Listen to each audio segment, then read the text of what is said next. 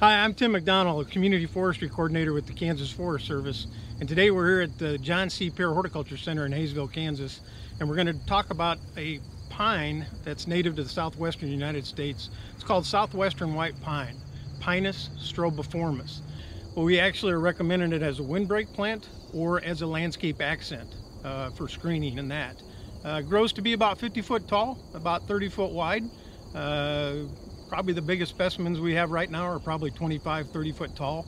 What we've seen so far is it's a drought tolerant plant. It doesn't have the needle blight diseases that you're going to find in Austrian and some of the other other pines. White blister rust is the only thing you see in it in the native range, but we have not seen that around here. Fairly fast growing pine, a little bit intolerant of wet soils, so you don't want to put it in wet soil, and it's also intolerant of being shaded, so it needs full sun, well-drained soils. It cannot grow in a waterlogged soil or be overwatered, so kind of maybe stay away from the heavier soils. The only disclaimer I've got to give on southwestern white pine, or any pine in general, is that we can't really guarantee any pines against pine wilt.